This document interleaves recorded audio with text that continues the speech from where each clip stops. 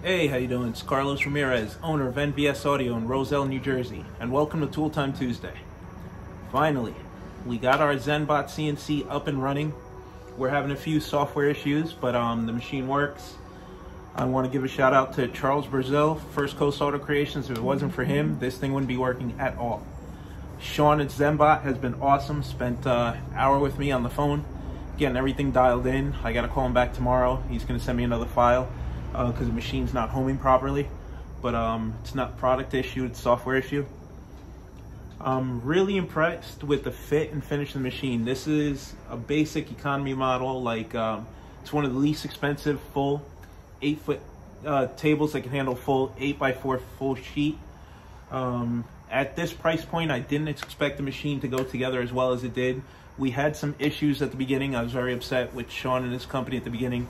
But after I calmed down and got the machine together, I realized he's a small team, small staff, trying to keep up, trying to work everything by himself. He promised me that he will be doing videos on YouTube to help with the assembly of the machine. One thing I do have to say, he did answer my phone call every time I called, returned my call within 8 hours, stayed on the phone with me as long as I needed him to. For the cost of the machine, I'm really impressed with the way everything goes together. The way everything lines up, we didn't have to bend or twist. It goes together like a really high quality machine. Something this big, anybody that builds vehicles all the time like we do knows that you're just gonna have fitment issues with certain stuff.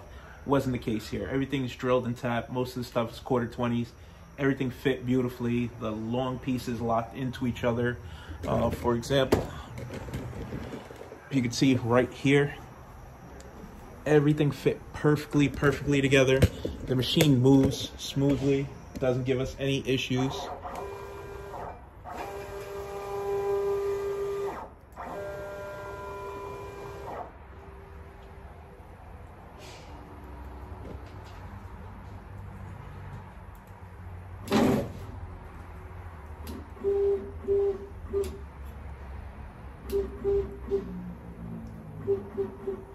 So everything works as it should.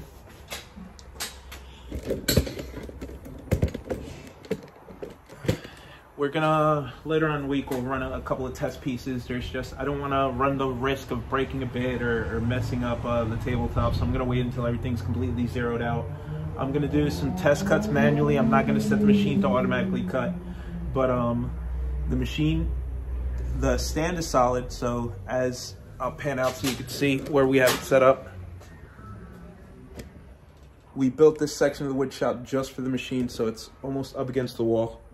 It's 10 feet by, I guess, 6 feet wide. We chose to go with the Hitachi motor. It's the one Charles recommended, so that's the one I used. We've cut some test pieces, cut smooth, doesn't jam up. The standard laptop. The vacuum system, we just had the electrician in here yesterday, so we should have the vacuum up and running. Got the vacuum in the room next to it. So I have the vacuum up and running by tomorrow or day after Thanksgiving. We're running Mod 3 software and we're running VCarve Pro. So can't tell you how I like it so far, but I know I'm gonna love it. Just a few test cuts we've run and given no issues. The machine moves faster than I thought that it would, and the build quality of the machine is really high. I would definitely recommend it. As long as Sean can deliver when he promises, I think you'll definitely find value in the machine. Sean and his guys did a really good job. I'm super duper impressed at the tolerances, how everything goes together, how there's built-in adjustment for the belt tensions. We had an issue but Charles warned me that I was going to have that issue where one of the motor cables was going to be too short.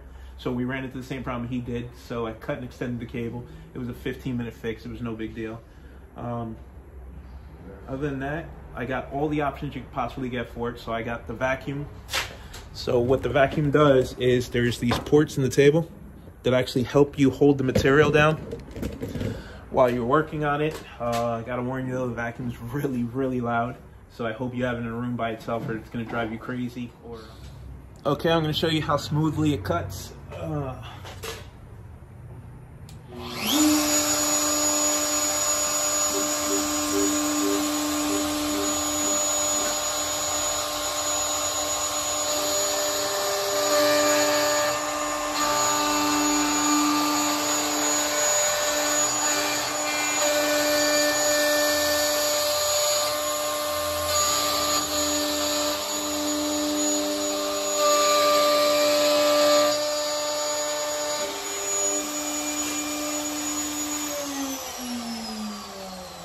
So it's 3/4 inch wood, obviously.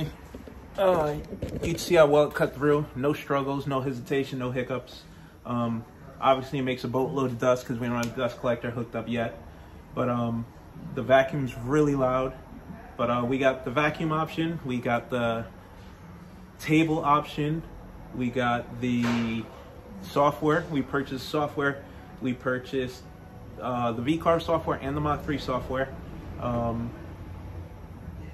So the only thing that didn't come included with the table is you had to buy the router separately. He gives you a choice, I think, of 3 or 4 routers that work with the machine. And there's the controller card, the CNC motion controller. It was like 125 bucks on Amazon. That's what lets the zenbot control box, which you can see back there. So that's the zenbot control box right there. It lets it communicate with the laptop, but it won't do it unless you have that CNC controller I just showed you. So that was like 125 bucks on Amazon. The router, I think I paid 150. And everything else came included in Sean's package. He has all the pricing on the website. So, so far, recommendation, 2 thumbs up. For the money, I don't think you can buy a machine. Definitely not a machine that does a full sheet. He offers smaller machines, but for what we do, I think spending less than $10,000 on something that's going to increase our productivity, can do a full sheet, can cut 3/4, I think is a no-brainer for us. There's financing available through his website, so I believe that makes the machine like $300 a month. So if you can't make your money back on a tool this powerful for $300 a month, you're doing something wrong. Just in the time it's going to save us on rough cutting, if I don't use it for anything else and I only use it to cut aluminum and acrylic, 2 things that I hate rough cutting. And then you have to, when you rough cut aluminum or when you rough cut acrylic, when you take it over the router table after you just spent 30 minutes rough cutting it, then you got to sit there and take small passes, 1/4 inch at a time until you knock it down so you get a nice smooth finish. With the machine, you just set it slow. You tell it to do a few passes and you let it do its thing. There is no rough cutting because it's going to cut the exact diameter you need, and then you're slowly going to take off a 1/16 of an inch in each pass and go down, go down, go down, go down. So just the time you save in rough cutting, the material that's not wasted, and the fact that you don't have to stand there and do it yourself, I'm going to make my money back on the machine just on aluminum and acrylic. Now I'm going to obviously use it for more than that. We're going to use it to make all our, once we take the time to program all our speaker rings, it takes time to do it the first time. Once it's programmed in, you just load the material, click, print.